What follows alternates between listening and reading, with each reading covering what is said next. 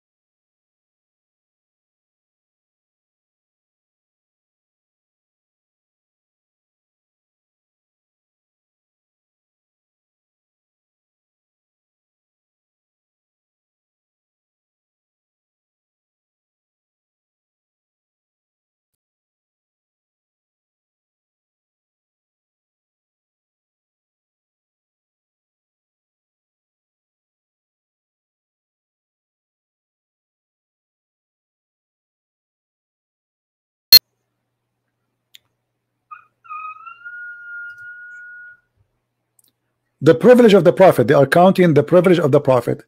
The number one is the best of the booty. Does it say that, or I'm lying? Safiyul Maghnam. Yeah. Okay, the best.